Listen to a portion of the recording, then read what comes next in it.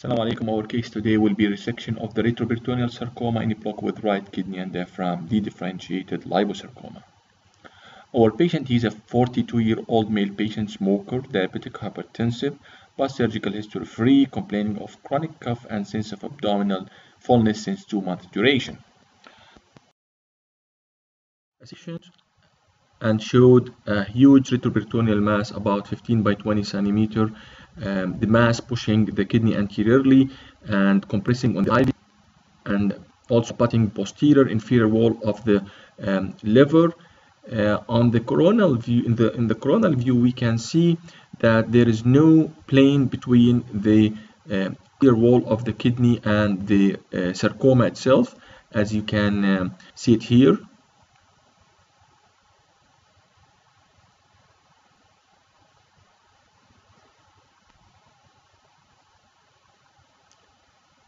Going to the sagittal view, we can see also there is no plane between the posterior inferior diaphragm and the sarcoma. And as you can see it here, the diaphragm in the orange plane, the sarcoma abutting the posterior inferior diaphragmatic edge.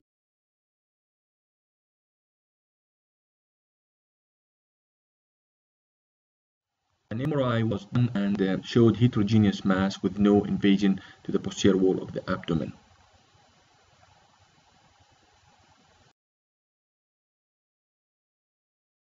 Biopsy was taken, showed dedifferentiated liposarcoma, and our MDC decision was to go for new adjuvant radiotherapy to be followed by surgery.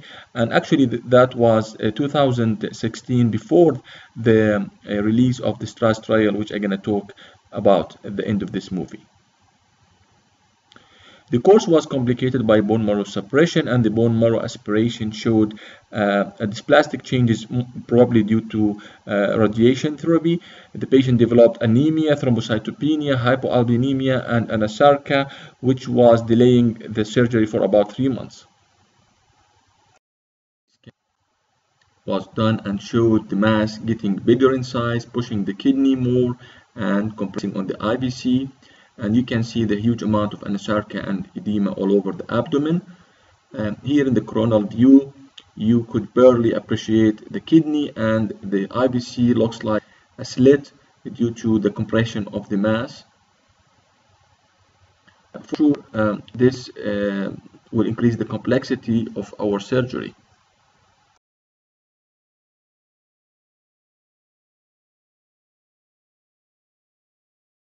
DIMSA scan was done for the patient that showed a good parenchymal radiotracer uptake for both kidneys, the left kidney 54% and the right kidney 46%. It's very important to do such tests on any surgery that you're going to expect removing one of the kidneys, to make sure that the remaining kidney, which the left one in our case, is contributing on the renal function, and the patient will not get a chronic kidney problem. This is the finding after resecting the mass, the right side of the abdomen. This is the inferior vena cava. There was extremely pushed by the tumor. This is the stump of the ureter here, clamped, and here the gonadal vein preserved. The stump of the right renal vein, you can see it here, and the tumor was attached to the diaphragm, or part of the diaphragm resected and reconstructed. Here, to delineate it better for you, as you can see the structures. So basically the patient underwent resection of the retroperitoneal sarcoma in a block with right kidney and diaphragmatic resection and repair. This is the specimen post-op showing you the sarcoma in block with the right kidney. It was around 4 kilo and 300 grams. The OR time was 260 minutes with 1 liter blood loss, and 2 unit blood and 2 FFP was transfused to the patient. So the pathology came back as a dedifferentiated liposarcoma with involvement of the diaphragm, and the tumor was intermediate grade with YPT3NX. scan around 48 months showed no evidence of recurrence. So what's the lessons we learned from such case? Let's talk first about the histological subtypes of the retroperitoneal sarcoma. As we know, the liposarcoma contribute to 2/3 of the retroperitoneal sarcoma with 4 subtypes: well differentiated, dedifferentiated as in our case, and myxoid round cell and pleomorphic. And the differentiation between the liposarcoma and other retroperitoneal sarcoma is not easy, but we can see some sarcoma have a pathological imprint in the form of immune histochemistry markers that can help us on diagnosing what kind of sarcoma we are dealing with. So the first lesson to learn is that the cornerstone on treating a retroperitoneal sarcoma is surgery, and the neoadjuvant chemoradiotherapy lacking the level 1 evidence about their role on management. The primary resection should be planned in expert hand, requiring to perform a multivisceral resection with reconstruction while minimizing the microscopically positive margin.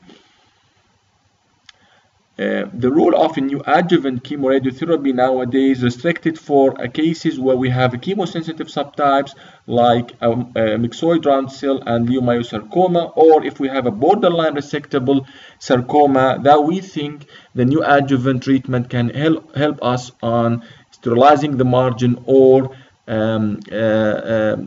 making our resection easier. The second lesson: do we need to use a preoperative radiotherapy routinely in all cases of retroperitoneal sarcoma? The answer from the STRAS trial was no. If you look here, it's a randomized multicentric trial, divided patient into preoperative radiotherapy followed by surgery and surgery alone, and the primary endpoint was a recurrence-free survival. Secondary endpoint was recurrence-free survival, overall survival, acute toxicity, preoperative and late complication, and quality of life. The 3-year recurrence-free survival was compatible between the two groups with insignificant p-value, and the conclusion was STRAS failed to demonstrate benefit for preoperative radiotherapy for retroperitoneal sarcoma, and in exploratory analysis, preoperative radiotherapy may benefit some liposarcoma. The third lesson to learn is sarcoma is a very complex cancer, need to be treated an expert sarcoma center in a multidisciplinary way to delineate the best way to deal with any kind of sarcoma. It is a rare cancer but need to be investigated in a detailed radiological assessment and expert pathological review to differentiate between the different type and the different way to treat them.